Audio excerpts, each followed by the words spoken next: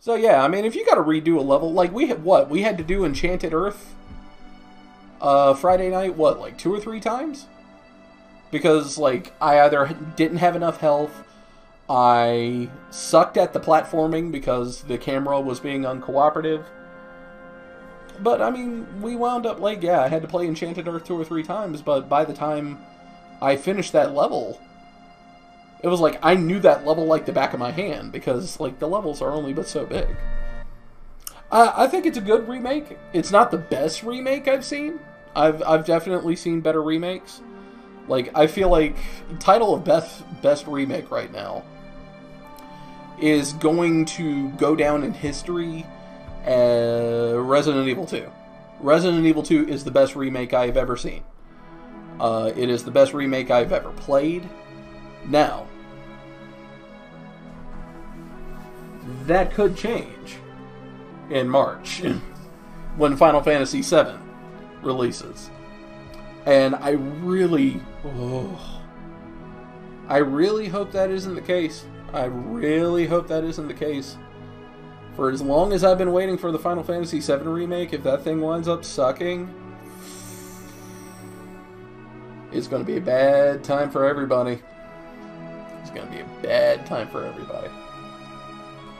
Like, Square Enix will die if the Final Fantasy VII Remake sucks. Like, I will tell you that right now. Every Final Fantasy VII fan in existence, which there is a lot of us, if that remake winds up sucking, Square Enix is dead in the water. No one's going to be happy if it's not good. No, there will be people that'll be happy if it's not good, and it'll be the people that don't like Final Fantasy VII. Which, I mean, if you don't like it, fine, you don't like it, but don't ruin it for us. We've been waiting too many years. We have been waiting so fucking long for the remake. Final Fantasy VII Remake turns out to be Hallway Simulator 2.0.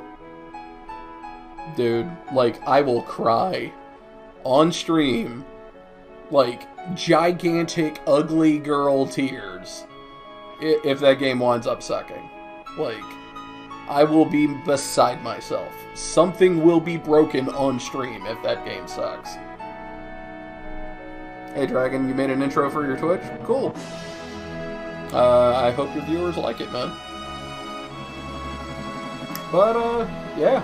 Medieval is officially a wrap. And I'm satisfied. I'm very, very satisfied. The game was only $30. Game was only $30. I definitely felt like I got my money's worth out of it. It was fun.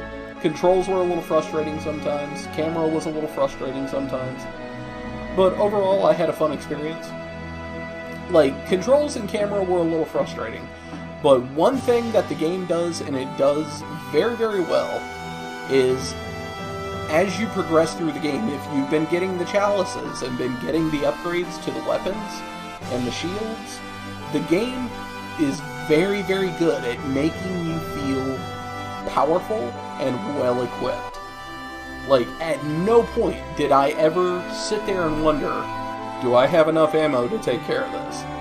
Never thought that once. I got enough ammo to do it. Not once did I sit there and go, do I have enough health to take out this boss? Not once did I think that. I was like, okay, I went into the fight with Zarok. What, 3 or 4 health bottles in? Like, most of my health bottles were already gone. I was like, okay, I have 3 left. I've got enough to beat him. So, you still can't believe that it'll only be Midgard? 15% of Final Fantasy VII? Midgard is a little bit more than... Midgar is a little more than 15%. Realistically, I would say Midgar, like, as a whole. Midgar as a whole is about 25-30% of the game. Because you do spend a lot of time in Midgar before you wind up getting to the outer, the open world map. And that's what I think, what they're going to wind up doing with Final Fantasy VII is keep in mind, this is not a remaster. This is a remake. So, some things might change. Some things might be tweaked. And more content may be added to make your stay in Midgar a lot more time-consuming. With the entire first chapter of the game being in Midgar, this is going to be a two-disc, $60 game that they are saying is going to have over 100 plus hours of content in it. And we're not leaving Midgar at all. So, in the original game, we visited Sector 6, Sector 5, Sector 3, Sector 7, and then Sector 1, which is the upper plate. And then the highway, and then we left Midgar and headed on to Calm, which opened up the world map. So I am going to guess that your run-in in Sector 5, which is going to be where you meet Eris, where you fall through the roof of the church and land in her flower patch, your jaunt into Sector 5 is going to be a lot more fleshed out. There's going to be more to do. There's probably going to be more side quests. Your jaunt into Sector 1, Shinra headquarters, is going to be a lot more fleshed out. There's going to be a lot more that you can explore. The sewer system, the railroad system of Sector 6 and Sector 7 are probably going to be a lot more in-depth. The reactors are probably going to be a lot more in-depth. We're probably going to be able to run around the upper part of Sector 7 and Sector 6. One of the things I always said, like, I hope they kind of do, because they're going to have to open up Midgar a little bit here in order for us to explore, to flesh out the content. They need to make it, if we're staying completely in the city for the first part of the game, they need to flesh out the city as much as humanly possible.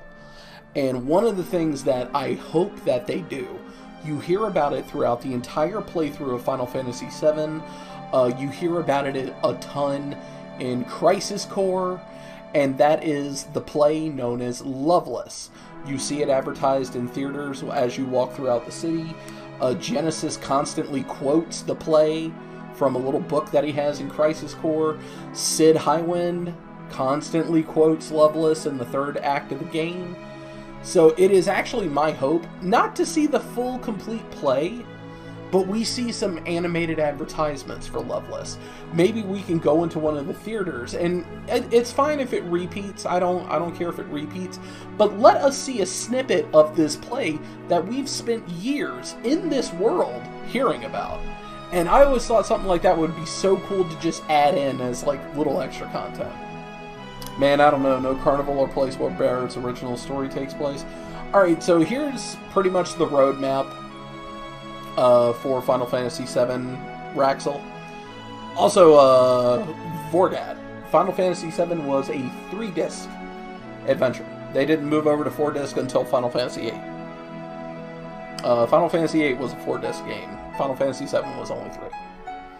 But Final Fantasy VII Remake, the one that we are getting in March, Raxel, is basically Chapter 1.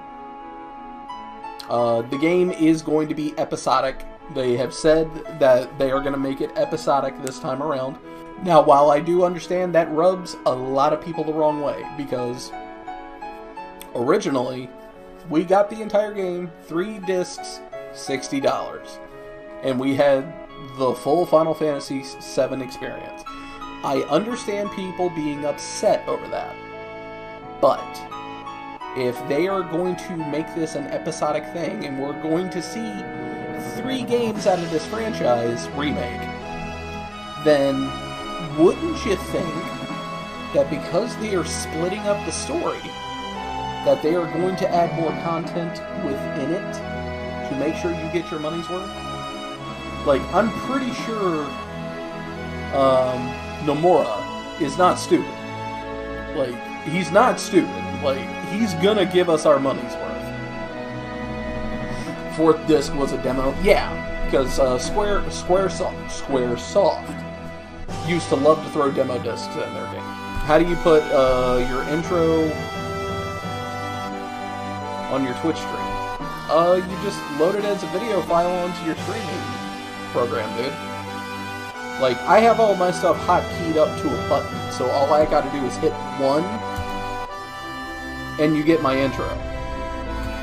Like, you gotta fiddle around with your settings. Episodic makes me nervous only because I think back to Half-Life. Square Enix is not Valve. Valve has shown time and time again they do not know how to count past 2. Don't think that Square Enix is going to make the same mistake. Like, trust me, they know how to count past 2. We've had 3 Final Fantasy 13 games. They know how to count past 2. I would not stress that. I wouldn't stress that at all. You ultimately trust Squeenix will complete this? Absolutely. They know their ass is on the line if Final Fantasy VII tanks. Like, they know they are fucked if this does not go over well. And that's why, like, yes, it has been frustrating that we have been waiting, what, over 5 years now? We've been waiting over 5 years. Either over 5 or almost 5. One of the two. It has been multiple years since they announced that this was happening. And yeah, we had went for so long, hadn't heard shit. Another year came and went, 2 or 3 E3s went by. Not a fucking word. And then they started talking about it this year. And I was like, wow, this looks really, really good. The gameplay looks really, really good. The dialogue sounds good. The animations look good. If this is what I've been waiting on, then it's worth the wait. And I've said this time and time again. Yes, waiting for a game is frustrating. It's insanely frustrating. But would you rather them take their time and delay a game, and by the time you get it, it's one of the best things you've ever played? Or you want them to run that game out as quickly as humanly possible, so you don't have to wait. And the next thing you know, you're playing Anthem again.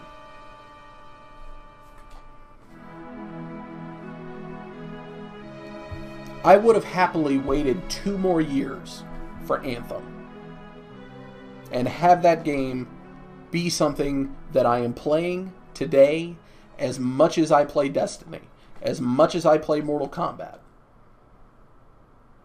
Anthem will forever go down in history as that game that broke my heart. I was so ready for Anthem, and it just wound up being the world's biggest disappointment.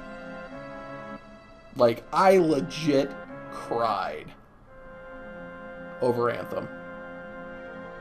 Here's the thing. Here's how you know Anthem could have been something great. You all know him. You all love him. Papa Prime. Papa Prime, he's never been a gamer. He's had a couple games that he's played. Like, he played the shit out of MechWarrior 2.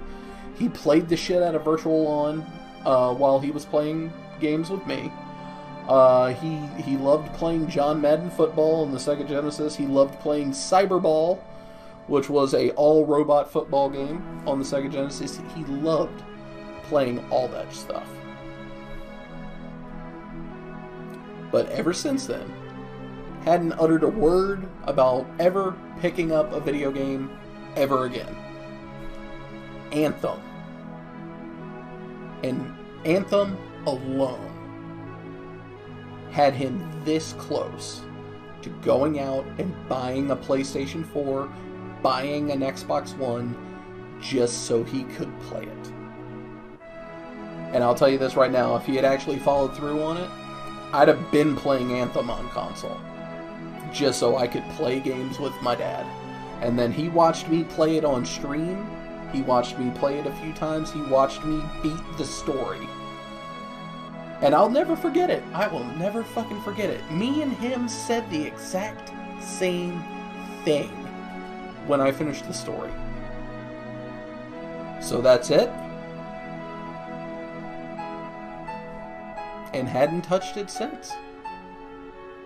Anthem could have been one of the greatest action MMORPGs we had ever laid our eyes on. And it was destroyed. It was dead on arrival. All because of EA Games.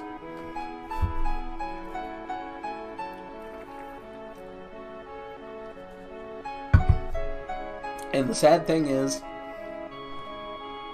because of EA Games' practices and how they handle business,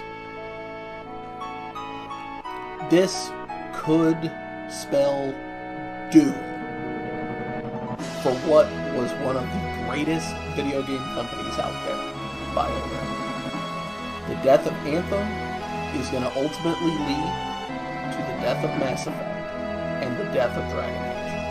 Now, Dragon Age doesn't bother me very much, but everybody in this chat knows how much I am absolutely in love with the Mass Effect universe. And knowing that I could potentially never see another Mass Effect ever again, that makes me very upset. They should have pushed it back a year to really polish it out. See, that's my thing. That's my thing. I'd have happily waited another 2 years.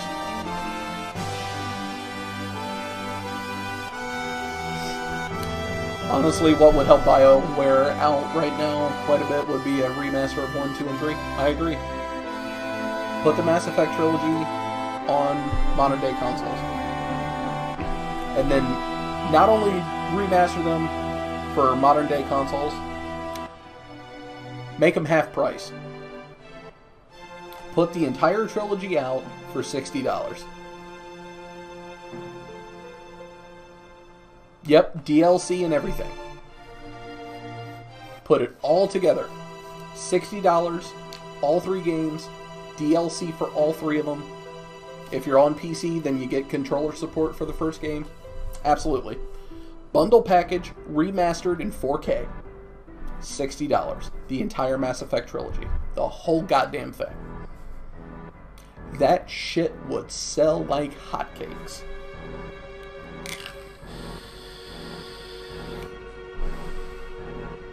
And don't get me wrong, I liked Mass Effect Andromeda. Mass Effect Andromeda had a good thing going for it. It just needed more time to cook in the oven. Once they ironed out all the issues, Andromeda is a great game. You take the time to mod and do some texture tweaks to Mass Effect Andromeda, it's one of the best looking games you've ever seen in your life. We've been begging for a remaster for years, and it would have taken half the time building up a game from scratch, and would sell really well, and bring in those who have never played the old Mass Effect games. Exactly. Everybody would be chomping at the bits to cruise the galaxy with Commander Shepard. Absolutely. But that's not how EA does business. And because of how EA does business, next 2 years we could see the end of BioWare. And that is going to destroy me.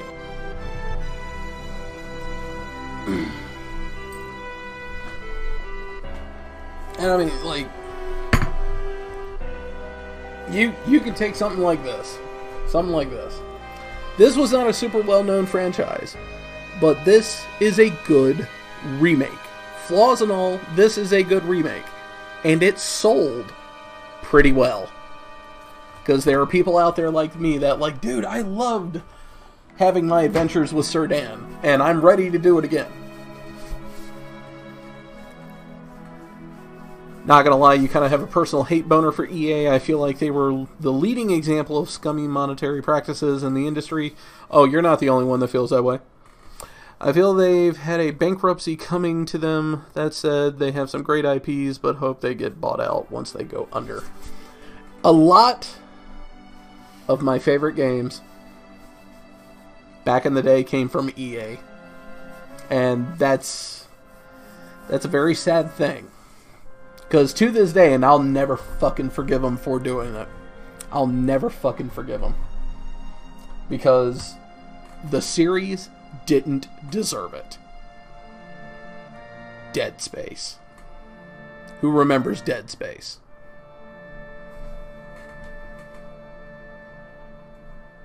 Dead Space sold very, very well. Dead Space 2 sold even fucking better. Dead Space 3 rolls around. We need your game to play more like Resident Evil 4.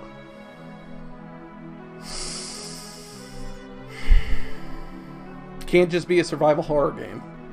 Nope. Gotta be an action run and gun game.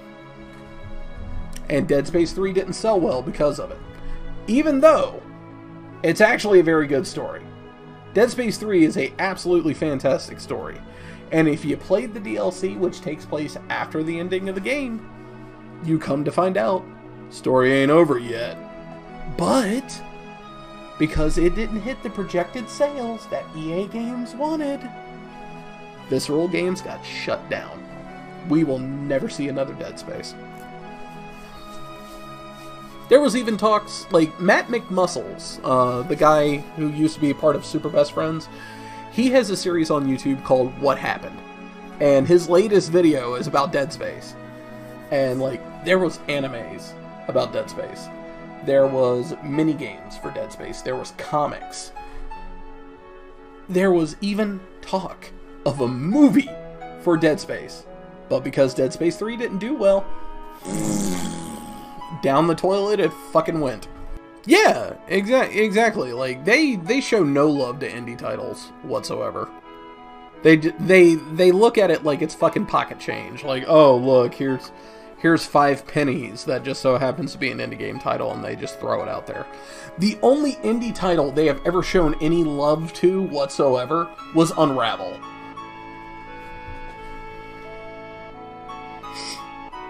Seeing how loot boxes are now high frowned upon, and EA doesn't care because it's all about money to them. It's not just about that.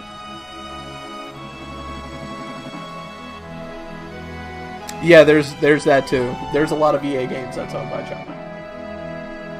EA fucking murdered a franchise that used to be the pioneer of tycoon games, SimCity.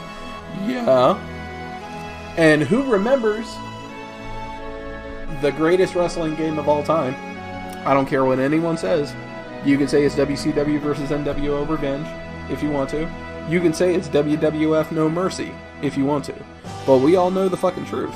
The greatest fucking wrestling game of all time was Def Jam Fight for New York. Published by EA Games. That shit didn't last long, did it? The only solid game that comes out of EA to this day is The Sims, and even then it feels like beating a dead horse. Yeah. Like, I was gonna say Star Wars Battlefront, but, like, Battlefront is handled by DICE. It is published and distributed by EA. EA doesn't actually own that shit. Which is why I do have relatively high hopes for Star Wars Jedi Fallen Order, because that's being done by Respawn. EA isn't touching it, other than to publish it. So, that's being done by Respawn, and that's being done by the guys that did Titanfall. And the Titanfall guys doing a Star Wars game, I'm in. A Way Out somehow survived their awful fucking meddling. Yeah, and A Way Out was actually really good. Clowns. Respawn won't do that. I'll tell you that right now. Respawn will not do that for one reason and one reason only. Money. Bungie is the perfect example for this. Bungie, they are having a little bit of growing pains ever since they pulled away from Activision. Now, the content for Destiny has been absolutely fantastic, but they are reusing content. Like, we've been to the moon before, and we went back. Now, there are some changes to the moon, but for the most part, it's still the moon. And that is because now Bungie is having to pay for everything themselves. They don't have Activision's money anymore. And that's the price they pay in order to make their own decisions for the game. Now, the decisions they have been making for the game are ultimately good ones. I mean, there's always going to be things that need to be fixed. Individual problems with items and weapons, and Titans going crazy with one-eyed mask, and every Tom, Dick, and Harry, including myself, going into Crucible with the fucking Recluse. Like, these are things that just have to be handled over time, but the overall direction of the game is now solely handled by them. Activision no longer has a say, but the trade-off is they now have to fund everything themselves. And with the game now going free to play, which I think is an incredibly smart move on their part, everything is now a la carte. You pay for what you want. But stuff like the Eververse is going to be more prominent than ever now. They are going to limit how much you can buy with in-game currency to encourage you to pay cold hard cash for silver to buy these items, because they now need the Eververse in order to help fund the game. And one of the best examples I can give is that premium skin for Whisper of the Worm, the sniper rifle that you get from that quest. The sales of the premium skin for the Whisper of the Worm single-handedly funded the 0-hour mission, which allowed us to get Outbreak perfected. So these are the kind of things that you need to consider going forward. That, like, things like this are now necessary for Bungie to do in order to keep the game up and running. Money is, honest to God, the only reason EA still has a presence in the industry. Oh yeah, absolutely they are. They are one of the wealthiest game companies, and that's because they've been around forever. And they have the proper funding. Honestly glad American McGee isn't working for EA for the final Alice game. He's fully on Patreon funding with a few private investors. Nice. But take a company like Arxis. Air Games do well, but that isn't why they're in the conversation they talked about. Because they put passion into their work and are constantly innovating. Yet they can't come up with a fucking rollback netcode. Figure it out. Some of the best looking games, some of the best functioning games known to mankind, absolutely abysmal online. Figure it out. But yeah, case in point. I'm really hoping, just to try and come full circle here, I really hope that Final Fantasy VII does well. I hope Destiny continues to do well. Because I have never been more into Destiny than I have been lately. Like, Shadowkeep brought me back full force.